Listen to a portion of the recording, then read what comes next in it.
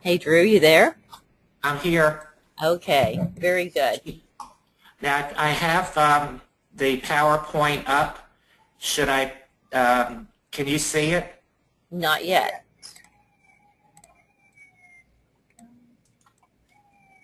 Okay, we got it.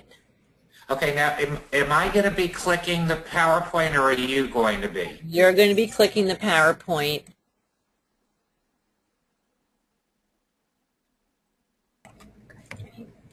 Good afternoon, and welcome to this edition of Caregiver's Corner.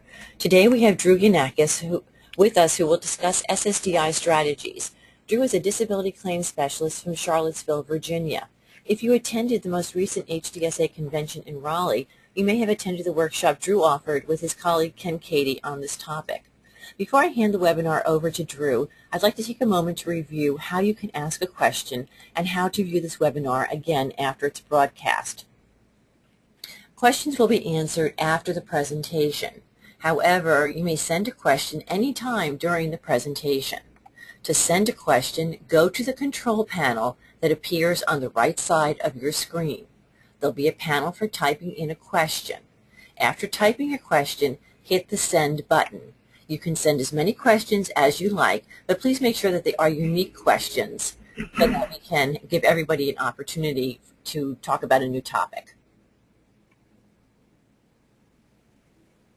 Drew, can we go to the next slide, please? After the webinar is broadcast, you can view it again in about 48 hours by going to the HDSA national website. To access the presentation, go to www.hdsa.org and scroll down the home page until you come to the link for the webinar. If you're interested in viewing any of our older webinars, which include how to talk to your doctor, your loved one's doctor about Huntington's disease, and coping strategies for caregivers, you can see them in the Living with HD section on the national website. If you have a friend or a family member who is unable to join us, please be sure to give them the link for this webinar so that they can take advantage of the valuable information that Drew will be presenting today. It's with great pleasure that I now present Drew Yanakis and SSDI strategies. Good afternoon, everyone. Thanks for joining us, and thank you for having me on the webinar. This is my first one, so I hope everything goes pretty smoothly. Basically, I want to start out with giving you all an idea of exactly what's involved in the process of applying for disability. There are quite a few levels of appeals that you can go through if you are denied and if you need to continue to proceed with your claim. The first initial claim normally is taking anywhere between 3 to 5, 7 months, depending on where you are in the country. There's unfortunately a very large backlog and things are just very, very delayed. So it's very important to file your application very carefully, and we'll get into some of the tricks of the trade as to how to do a successful application. If you're denied on your initial claim, you can file for a reconsideration, and there again, that's still taking another 5 to 6 months on top of the initial period. After that, you would have the opportunity to go to the administrative law judge, where you would be able to discuss your case one-on-one with the judge and hopefully obtain an approval at that point. Unfortunately, with the administrative law judges, it's taking anywhere between a year and a half just to get to the judge for a hearing, and then the decision could actually take another 2 to 3 months later. Therefore, one of the main things I stress to all of my claimants is to not apply too early and make sure that there is enough medical evidence to meet or equal a listing for disability before you even make your first initial claim. Initial claims are approvable, and people are approved on their initial claim all the time. It mainly depends on how much medical documentation is submitted when you make your claim. In filing your application, if you do this online or if you do it in person with a Social Security representative, or if you have a representative or attorney assisting you, it is very, very important to honestly and accurately answer all of the questions to the best of your ability. It's a very difficult process to have to admit to a lot of the aches and pains and the problems that you're having with daily life and with your ability to work, cognitive issues and physical issues. But it's so important to take the time and really spell out in writing how things are and how bad things are with your health and in your condition. And if you're a caregiver, it's very important to help the claimant understand that you need to really pick the worst day and the worst scenario that you have during the day to write down on the application. Everything in your application has to correspond with what you tell your doctors. The medical evidence is what really makes or breaks a case. You need to also make sure that all of your doctors are listed, not just your HD doctors. Any doctor that you are seeing, other than, of course, an eye doctor or a dentist, unless you have very poor vision, is very, very important because they will be contacting all of your medical professionals. And where you might not meet or equal one portion of the listing, you could possibly meet or equal a broader sense of all of the listings and might be able to get disability through what's called a reduced functional capacity. We'll get into that in a few minutes. Listing your medications is also another very important process in this application. Even if you're getting just headaches or nausea, even if you're repeating yourself after each medication, the side effects are so important to list very in detail so that the examiner will know that you are having problems possibly from your medication and the side effects that are causing you possibly fatigue. They could be causing you discomfort. Anything you can write down that will accurately depict your entire situation, the better. When you're doing your application, feel free to repeat yourself and answer each question, both on the mental and the physical and the daily living side of the questions. Make sure that you repeat yourself and you keep reiterating that the same problem is affecting you throughout your daily life. And it's very, very important to answer each question independently of the other questions on the application as if they've never been asked. Documentation is like 99% of your application for Social Security disability. Your doctors need to be recording any and all of the changes you're having in your life. You need to be very, very honest with your doctor and make sure that your doctor is recording the changes, and even the little ones. Slight chorea movements will eventually possibly become greater than they were last year. Your mental health situation and your cognitive abilities really need to be recorded by the doctor so that the examiner at Social Security will have a really good picture of what's going on and how you're doing.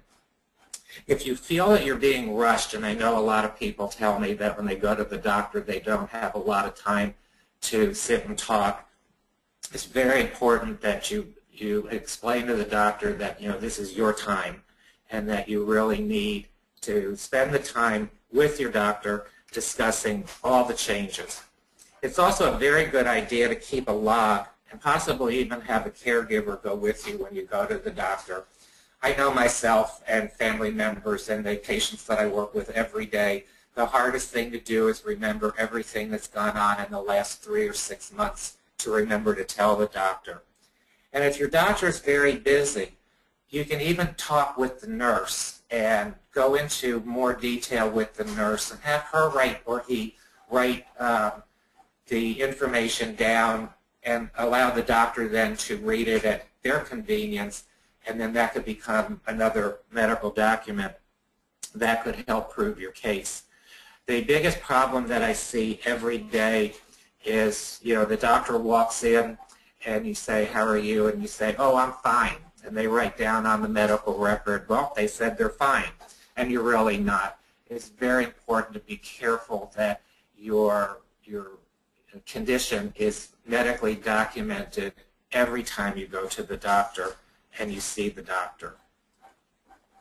The functional capacity is a very important entity in this whole process also, because they're evaluating whether or not you're able to sustain gainful employment, what they call significant gainful activity, in a 6 to 8 hour day, 5 days a week. Monitoring and recording the changes in your capacity is very, very important. And these are both changes in your capacity physically as well as cognitively. Fatigue, memory, frustration, chorea, aches and pains, all of this will diminish your ability to maintain gainful activity at work. And having your doctor really identify the changes in your functional capacity is extremely important. If you're having trouble gripping or carrying or lifting or pushing or pulling, these things are very important to have evaluated by your doctor so that there is a medical document or medical testing done that will prove that these conditions have been monitored and have been noted. The cognitive problems are very important also, because when you start losing your cognitive ability to function, sometimes they're very subtle, sometimes they're not. And it's important to let the doctor know, every little problem that you're having cognitively. Neuropsychological testing is also another really good way to show a decline in cognitive reasoning and executive functioning, etc. But the more evidence and the more written statements from your doctor that you can get, the better. Trying to explain to your doctor that your memory's going, or that you're very frustrated and you're very tired and whatnot, sometimes is a little bit difficult to want to admit, because everyone wants to be strong. And that's really good. What I tell people is you can be strong for every single hour of every day except for the half hour, 45 minutes you're with your doctor. And at that point, you really do want to be brutally honest with the doctor and explain all of the changes that you're having in terms of functional capacity, both motor and cognitive. I have here the listing of how Social Security will make a determination for people with Huntington's chorea. And this is in the Social Security Blue Book that is online and is available for everyone to see. And I'm not going to go over the entire thing because it's quite lengthy, but I did want to give you all the opportunity to know where in the listing the conditions are that will warrant disability and the different criteria that Social Security evaluates. As you can see, there are two distinct ways of getting disability with Huntington's. One is with motor function and one is with chronic brain syndrome. There's also a third, which we'll get into in a little while, called mixed dementia, which is another disease that Huntington's has been added to the listing for what's called a compassionate allowance, which is basically an automatic allowance for Social Security. And the mixed dementia information is available online also in terms of how to meet or equal the listing. But when you're looking at the listings, we'll start off with the motor functions. It gets very complicated because it goes into a whole lot of different things. It's not just chorea movement. It's not just your inability to walk or to ambulate without assistance. It goes into quite a lengthy description of all the different impairments that you would have to meet or equal. And here you'll be able to get an idea of why it's so important to have your doctor maintain the medical records of your functional capacity so that you can show the different problems that you might be having to meet the motor coordination listing. In the cognitive problem, it's equally as mind-boggling to figure out how to get disability based on this. And the The criteria is rather lengthy, and you'll see as the slides continue to move along. The psychological and behavior abnormalities are very important to have documented both by neuropsych testing as well as documentation from your doctor. And also observations from your caregivers, your family, your friends, even your employer who has noted that things have changed and that you're not able to continue maintaining a normal activities. In the first section of the listing, it's also showing some of the specific cognitive abilities that need to be affected. And if you read over these carefully, when you can go back on the website or go on Social Security site, you're going to see that a lot of it is subjective. And especially when you have changes in personality, there's not going to be a day that you go from being one person to another. These are very subtle changes. And the more information and the more documentation that you have available to Social Security will help them determine whether or not these conditions are, number one, going to last forever, and number two, that they are significant enough to keep you from being able to maintain a work environment. And this just goes on with explaining about your intellectual abilities, your IQ dropping, and your restrictions and activities of daily living.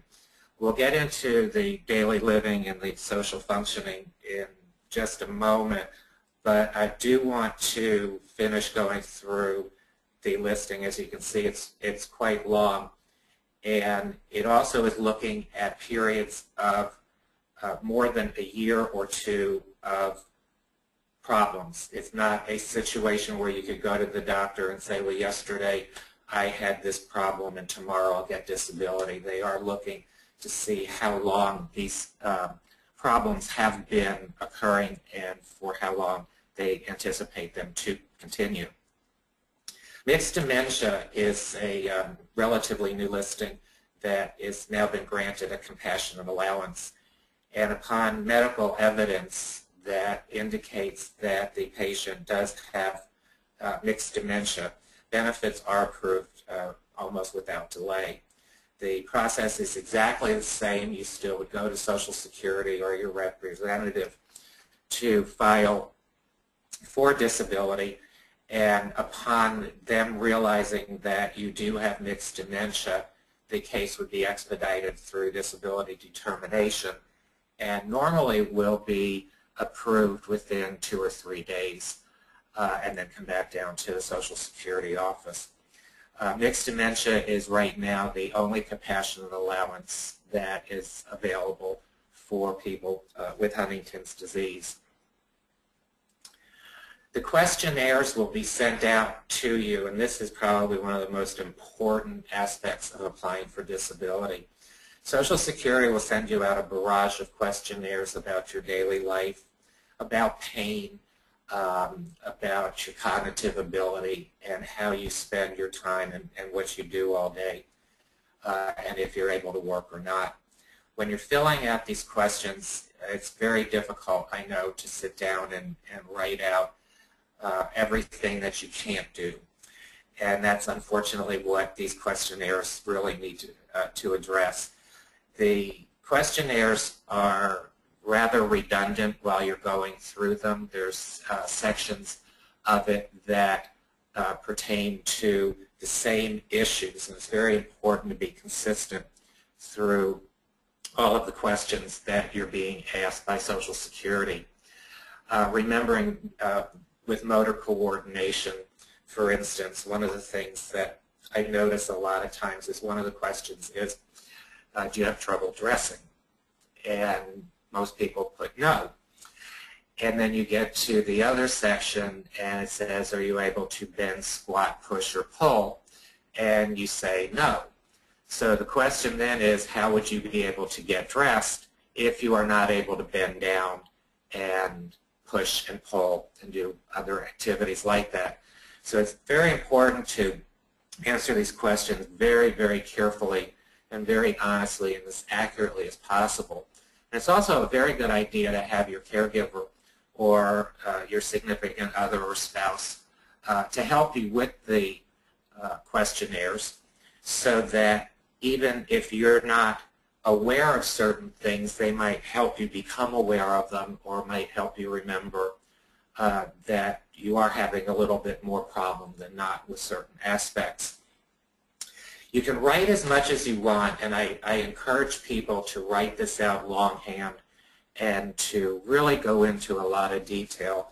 This is your opportunity to be able to tell the examiner exactly how life is for you. You do have all of your medical records showing, your declines and your strengths and your weaknesses. This is your chance to explain to them what your day is like and how hard things are. One good example, and I've just completed an application for a claimant who basically said, I'm still doing relatively okay, but she said, I can't remember how to work the remote control. And little things like that where you have to study like a remote control to remember how to operate it, even if it's a delay of 5 or 6 seconds to try to remember how to do it. That is a significant cognitive change that needs to be written down. None of the information that you would write on a Social Security application would be shared with anyone other than your representative or an examiner or a doctor at Social Security. The information is sealed. Therefore, you don't need to worry about writing down too much and feel that you might possibly lose your freedom, your driver's license, whatever. It's a very, very closed environment when it comes to all the information you're submitting. Another very important aspect of the questionnaires is they do send out what's called a third-party questionnaire that would go to your significant other, your spouse, your caregiver, whoever you would like to be able to participate in identifying your shortcomings or longcomings with Social Security benefits.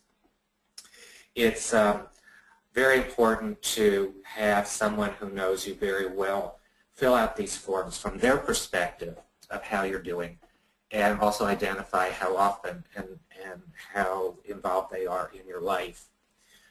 You can also have a third-party questionnaire pulled offline. It's under Forms on the Social Security website.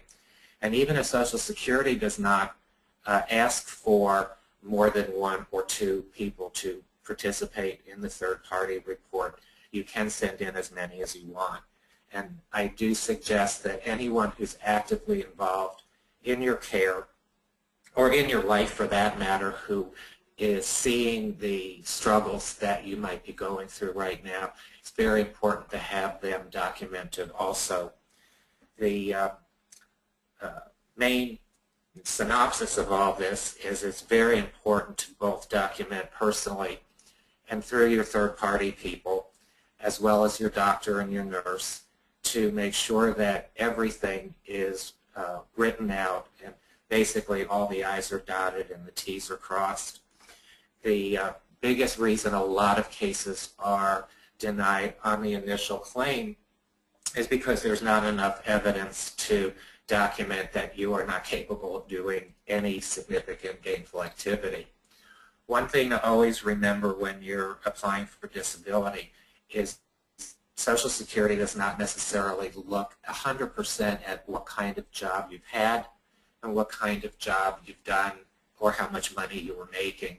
What they are evaluating is whether or not you could sustain any type of work, even if it's sedentary. Sedentary work means that you would not have a lot of the physical aspects of running around an office, lifting, carrying, possibly moving boxes or stuff like that. So when you're applying for disability, even if you're not able to do the job that you've been doing, you also have to show that you are not able to be doing any job that would be in the national economy, not just necessarily in your neighborhood. Here in Virginia, we've got a lot of rural areas, and as probably everyone knows, nationwide we have a pretty high unemployment rate. And people are saying, well, there's no jobs that I can do or could get. And not being able to get a job is one thing, but being able to do a job is another. And when you're applying for disability, we want to show that you are not able to do any job in the national economy based on a physical or a cognitive issue. And that's sometimes not very easy to document and to understand, but it's unfortunately the way the laws are written.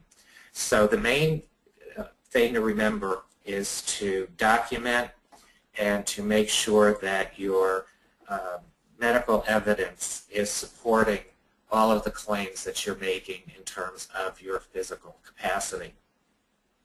Backing up just a little, one other issue I wanted to bring up about actually filing the claim is you want to also remember, if you do go to a reconsideration or to the administrative law judge, to be consistent in the application process and really review the first application that you made and make sure that there are significant changes that are taking place and making sure that you're documenting them on each step of the way. One other frustrating factor of this whole process is that each time you file for an appeal, you do have to fill out all the questionnaires again. And you're basically starting over with a slight edge because they already have your previous medical evidence. The big thing to do is, if you are denied, definitely appeal. It's your right to appeal and to keep the process going in order to establish an onset date. When you are filing your appeals, make sure that the reasons that you were denied are addressed in your appeal, and that would also strengthen your application and add a little bit more oomph to your ability to prove that your disability is significant. It's a long and hard process, I understand that, and it's sometimes a very frustrating process, but needless to say, it is a process that you can get through, and if you do need help, there are a lot of people out here that are more than willing to help you or offer you advice while you're filing and applying for benefits. The documentation I can't stress enough as being one of the most important factors in getting your Social Security benefits. Unfortunately, the listing of Huntington's disease and just having a diagnosis of Huntington's disease is not a disabling factor to Social Security. It has to have, all of the other criteria as shown in the listing slides to help prove that the HD has caused you to get to the point where you do have a declining physical functional capacity. If you do wind up going all the way to the administrative law judge, you will have now probably been in the Social Security system for close to 3 years. And when you get to the judge, the major difference between that and being with Social Security disability determination is the judges are allowed to go into the gray area of your medical background just a little bit more than the examiners are. The judge will ask you a lot of questions, and the judge will also provide you with the opportunity to really explain in detail how things are. And plus he gets the visual component of seeing who you are, how you look, and how you're functioning. The judges are quite experienced in dealing with disabilities, and luckily every day that we take someone to the hearings that has HD, the judges are understanding more and more about the ramifications of the disease. And there again, it's very important when you're speaking with the judge or with anyone at Social Security to really explain in detail every aspect of your decline, even the little ones. And the more that you've got documented, the better. I think that sums it up on my end pretty well, and if there's any questions, I'd be more than happy to start addressing some of your questions that you might have concerning your case.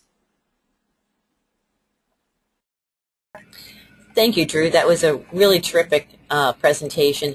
We do have some questions that have been sent to us. So what we're going to do now is send the questions over to you, Drew, and then you can answer them as you get them.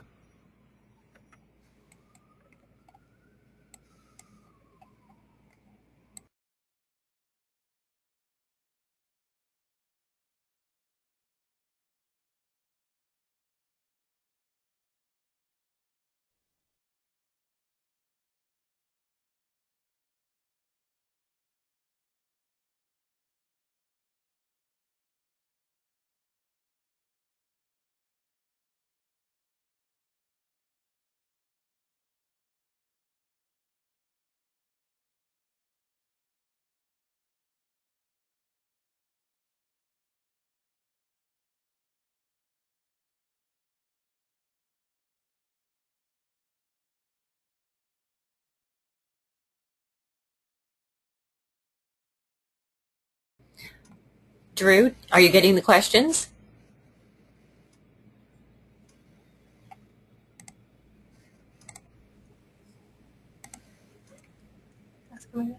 Drew, are you seeing the questions pop up? Yes, I am. Okay. Am I on? Yes, you are. Okay.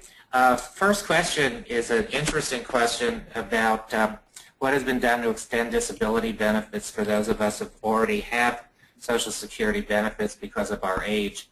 I'm 67 and no longer able to get state disability due to the one-year maximum. Unfortunately, once you turn 65, your Social Security disability benefits will convert to Social Security retirement, and your Medicare would go into effect at that point. There is no provision for Social Security disability over the retirement age as of right now, and I do not believe, from what I've been told, that there will be any change to that. The next question is that someone had a client who was approved for SSDI, but Social Security changed the disability date by 5 months. When they called Social Security, they said we could appeal the onset date. He is due to receive benefits beginning in October. If we appeal just the date of onset, will this hold up the entire process? That's a very good question, and I've been coached by a lot of judges and a lot of disability determiners on this. When you appeal an onset date or you appeal any decision, a brand new decision will be made. And if you appeal at the level of the administrative law judge, the entire case would be relooked at. So if you are going in for a change in onset date, you want to be very careful that there is enough medical documentation that you would at least still meet or equal the listing on the date that you already had. When you appeal, you cannot just appeal the onset date. You basically are appealing the medical determination of your disability. So you want to make sure that you've got your ducks in a row before you go and appeal the onset date. No, it will not affect the benefits starting. And if you are appealing, your case would still be adjudicated as or processed through as a allowance by Social Security, and you will go into payment. If at the time that they do the appeal and they make the determination that you are not disabled, then your benefits would stop. If they make the determination that the onset date change would be justified, then of course your benefits would be retroactive. But during the appeal process, you will be on benefits as if you had not appealed. I have taken quite a few people to the administrative law judge and have also appealed onset dates to disability determination. And the one thing that I try to do and encourage people to do is make sure that there is either new or additional medical evidence that can be attached to it, so that when they do go and do the review, that you do not have the possibility of losing the benefits you've already been awarded. The next question is, what are the main qualification requirements to even submit an application? First off, number one is you have to have a medically determined condition, and that your medically determined condition is going to cause you the inability to maintain significant gainful activity. The other qualifications are financial. And there's two different kinds of Social Security disability. There's what's called Supplemental Security Income, or SSI, and there's SSDI. SSDI is Social Security disability income, and that's based on the quarters that you've paid into the system. And to determine whether or not you've paid in enough quarters into the system, you can contact your local Social Security office and ask them, if you were to apply for disability, how much you would be able to get based on your onset date from when you were unable to continue to work. SSI is a little bit different. SSI is based on finances, and it is more of a welfare type program. If you have no income or very low income in the household, and if you have low assets or no assets, you may qualify for SSI. Basically, the rule of thumb is if you have one house, one car, those are exempt, and you would qualify for SSI. If you're single and have less than $2,000 in the bank, you could also qualify for SSI. When you get into deeper finances like 401ks, retirements, boats, additional properties, these will be evaluated by Social Security to determine your eligibility for that program. Keep in mind, though, that if you do have limited assets and limited income, and that you are also eligible for SSDI, you might still want to apply for SSI, because the SSI will pay you during the 5-month waiting period that you are waiting for your Social Security benefits to begin.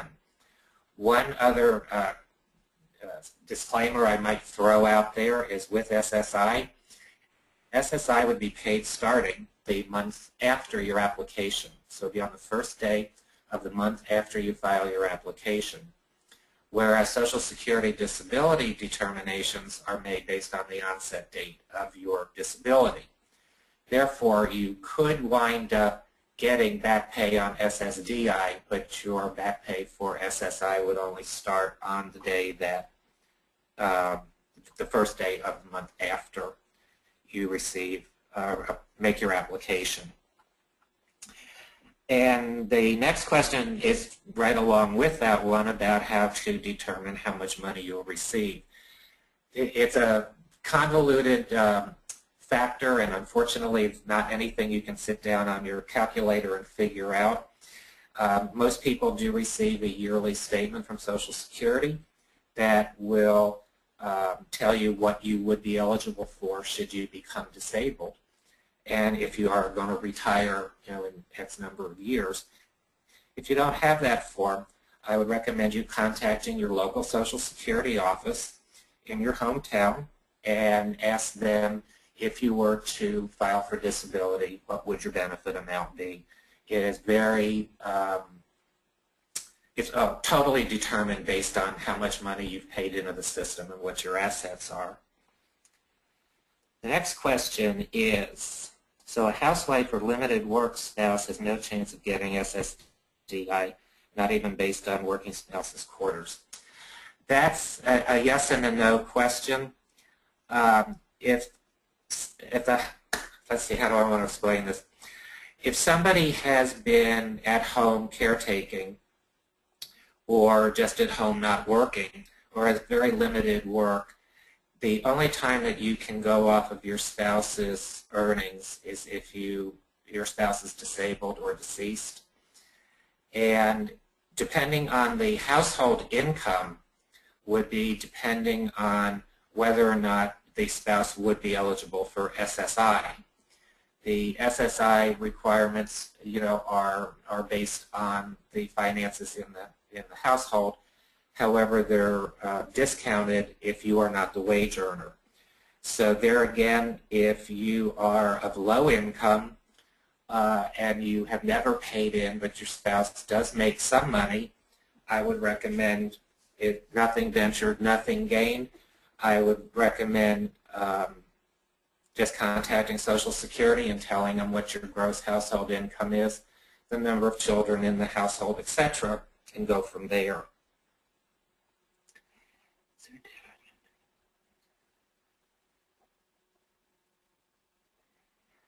The next question is there a difference between what one would receive on retirement or with a disability? If you can't hold out working and not be terminated, fired, is there an advantage to waiting? Yes, there is an advantage to waiting, because if you are able to work and Social Security realizes that you're able to work, you'll probably be denied benefits anyway.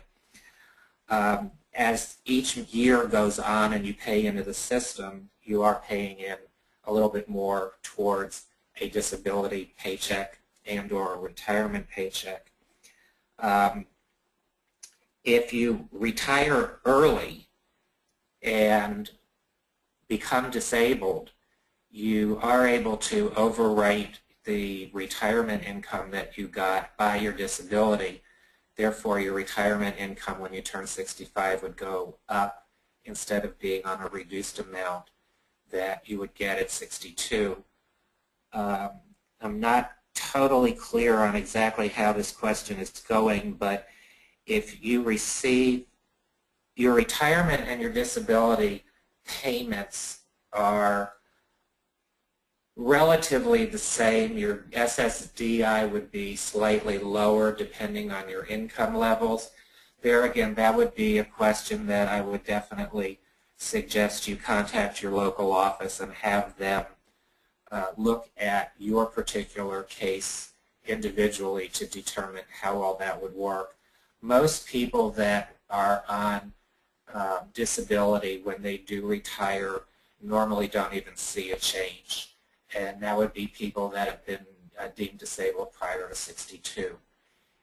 One advantage if you are 62, between 62 and 65, if you are disabled and have taken early retirement, you will be able to get a little more money on retirement if you are found disabled during that period. Applied there again on the same question, we're asking about if you hold out working and not be terminated or fired, is there an advantage to waiting, or should you go ahead with the application just in case things go wrong? Unfortunately, Social Security is not a either or. In most cases, people that are deemed disabled are not capable of working, or at the moment of their disability determination are not capable of working, even though they might be able to go back to work at some time in the future. If you are currently working and you are doing your full job and you are maintaining an income, you would not be eligible to apply for benefits because you are still significantly gainfully employed. If your job has changed dramatically, and if you are finding that out of 100% of your job you're only able to do 10 or 15% of the job, then it might be an interesting idea to discuss with a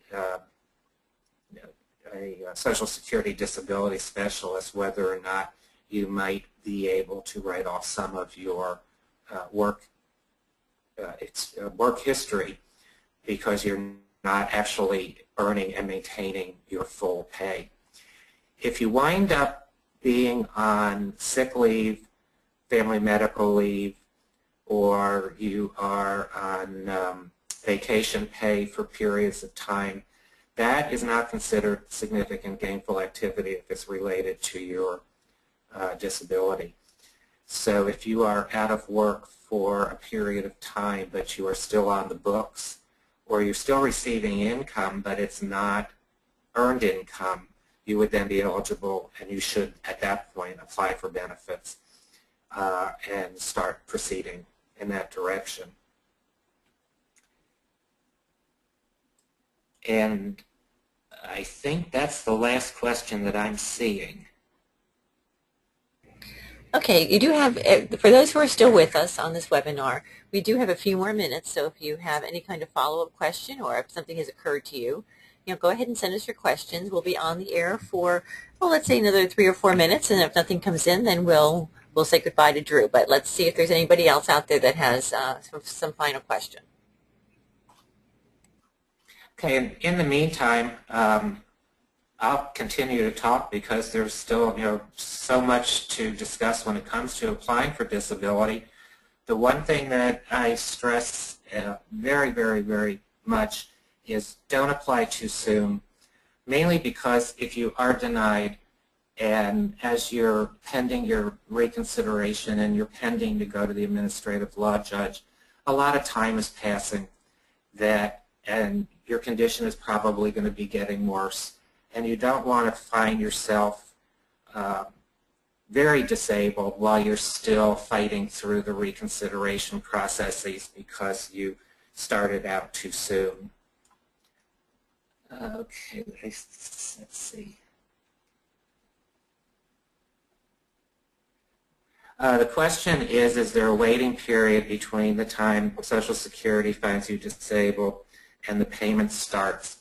That's a twofold question. There is a 5-month waiting period for Social Security disability from the day that you are deemed disabled by disability determination and the day you go into Social Security payment. So if you, for instance, are found disabled on January the 1st of 2010, you would then be eligible for your first payment in June, which would be paid in July because Social Security pays 1 month in arrears. If Social Security finds you disabled today and you are outside of your waiting period, there is a slight delay for the payment to start because of the processing time through the payment center, and that could be anywhere from a week to 3 weeks before you would see your first check. But with that particular question, it really depends on what your onset date is as to when your payment would actually start. But keep in mind, if you are not eligible for SSI, you'd have the 5-month waiting period. If you are eligible for SSI, your SSI would start the month after your application. One other thing to consider is if you stopped working, let's say in January, and you are found to be disabled in February, and you are not eligible for SSI, you would still have that 5-month waiting period where you are deemed disabled, and Social Security is looking at you as a disabled American. However, you would not receive payment for that 5-month period.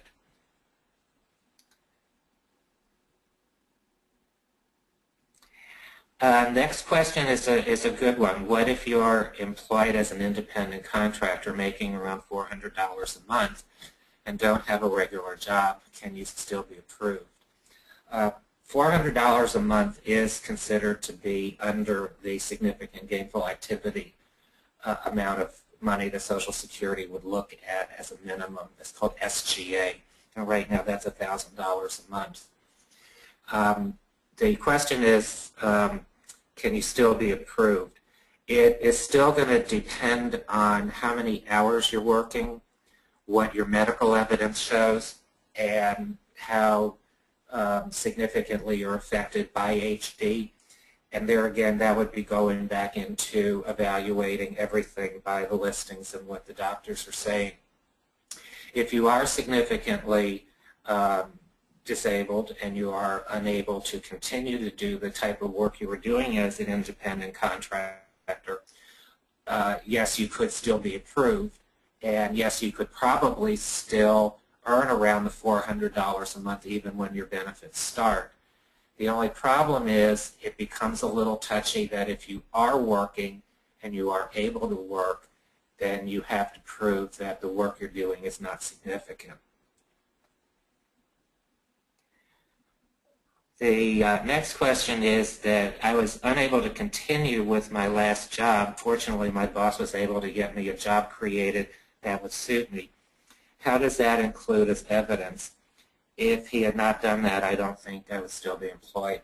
This is a very good thing to bring up, and this happens to a lot of people where employers make some really wonderful concessions for good employees so that they are able to basically maintain their benefits and maintain their income while you're looking or while you're waiting for disability. That's going to be a very individualized concept. I do have a lot of success with people who have changed jobs and have had their responsibilities reduced and major concessions made, and have been able to get them approved with an early onset date during that period. There again, it all depends on the percentage of work you're doing and a tremendous amount of factors that go into it to make that kind of a determination. And also it depends on how much work you're actually doing and what kind of work you're doing, etc. So that's really based on a very personal aspect. I have seen people with the same exact diagnosis with two separate employers, both making concessions. One can and one can't get disability because of their earnings. You still have to prove that you are not capable of sustaining gainful activity for a 6 or 8 hour day. One clarification might be I did have a client that was taking 24 hours a day to do about 7 hours worth of work because of fatigue. And the employer made concessions and allowed the patient to work from home. So where he was still doing 7 hours of work, it was taking him 24 hours to do it because he'd have to sleep periodically to maintain a level of cognition. That's one example of how that might work for you.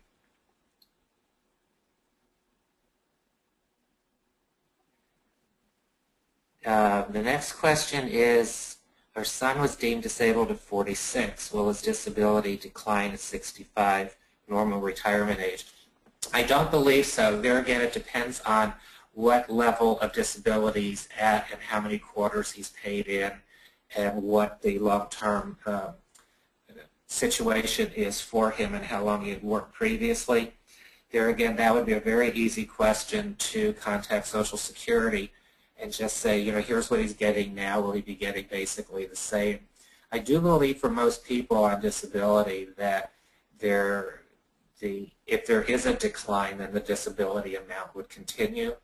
But it all depends on how much you've actually paid in the past.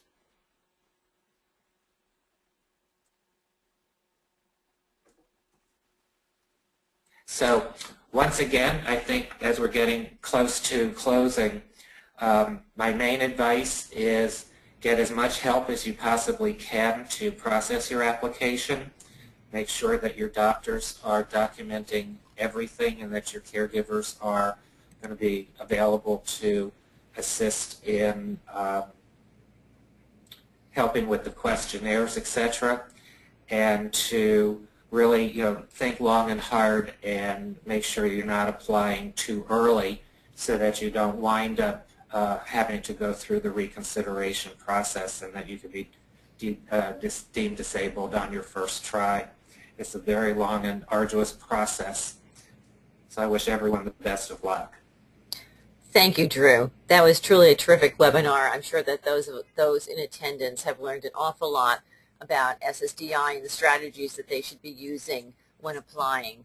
Just to remind everybody, this webinar will be available on the HTSA National website in about 48 hours, and you can access the various parts that Drew has brought to our attention, both on his slides and in his audio after that. Drew also did... And Jane, yes? Jane, one other thing. If anyone has any other questions, feel free to email me or feel free to call. I'm here to help anybody, and advice is something that is a very easy thing to give, and I'd be more than happy to talk to anyone. And of course, when you're giving advice, there is absolutely no cost whatsoever to anyone. So feel free, if you have additional questions, to call or email me through HDSA. Thank you so much, Drew. And Drew's contact information, both his phone number and his email, are on the first, I think, the third or fourth slide of the presentation. So when you go back to access it, you can easily copy down his information and his email. Drew, thank you so much for joining us today and for sharing thanks for having me. Valuable information with us. This will conclude this edition of Caregiver's Corner. Thank you so much all for joining us. Goodbye.